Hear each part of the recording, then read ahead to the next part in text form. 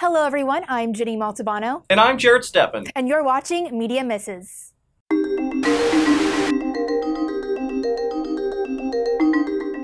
Well, the media absolutely lost its mind this week when President Trump made some questionable comments about Russian election meddling during his press conference with Russian President Vladimir Putin in Helsinki.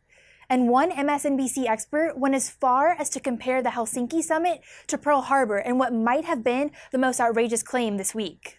And it's just as serious to me as the Cuban Missile Crisis in terms of an attack or the 9/11 attack.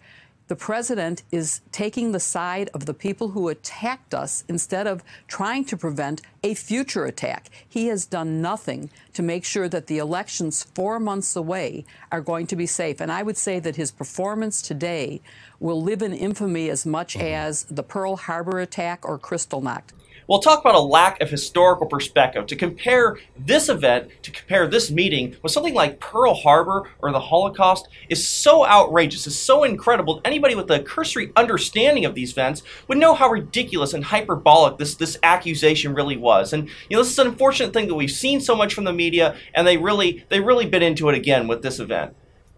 White House Press Secretary Sarah Sanders was bombarded by the media this week, but she stood her ground. The president seems to spend more time criticizing his predecessor, Barack Obama, for letting it happen in his telling than Vladimir Putin. Do you have any sense why the president has not been more critical of Putin for some of these events that the entire world stage has really gone after him about? Look, I think the president, as he has said many times before, has been tougher on Russia than anybody. I think you can see that in all of the actions that he's taken, whether it was a plant that was closed due to aluminum and steel tariffs that were put in place by this president. The Treasury Department has issued new sanctions on numerous individuals and entities in Russia. The president has continued sanctions on Russia's malicious cyber activity in response to election hacking. We've expelled 60 Russian operatives from the United States and closed 2 consulates. President Trump issued 4 statements condemning Russia's poisoning of UK citizens on UK soil, authorized the sale of lethal aid to Ukraine, authorized military strikes against the Assad regime in Syria, and has repeatedly called out Russia's actions, exporting energy to our allies in Eastern Europe. Look, the president has been extremely tough on Russia, and to say anything different is just not true. Look, when it comes to Sarah Huckabee Sanders, several things can be true at once. She's doing a great job of voicing the President Trump administration, what their priorities are and what he's thinking. Also, at the same time, you do have to acknowledge that President Trump did make some missteps in his summit with Russian President Vladimir Putin. The press is also doing their job by following up on these remarks and clarifying. So really, everybody's doing a great job.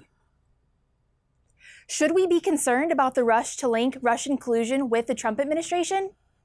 A tweet from a Mike political reporter clearly demonstrates that we should be. Mike's reporter tweeted out a photo claiming that Russian spy Marina Butina was pictured in the Oval Office. She later corrected herself. Well, there they go again. They're in a mad dash to find something to attack the Trump administration on, and they can't even get their facts straight.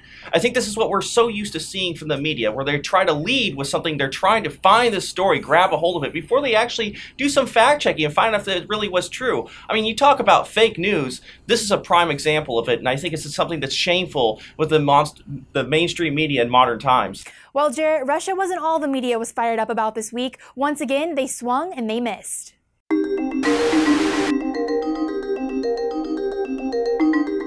Comedian Sacha Baron Cohen is making some headlines for pranks on his Showtime series, Who is America? But his prank backfired on this gun store owner who wasn't having any of it. I just kept looking at the guy and I was like, "You're Borat." As soon as I said that, his eyes just looked at me like, and he did a B-turn right out the door.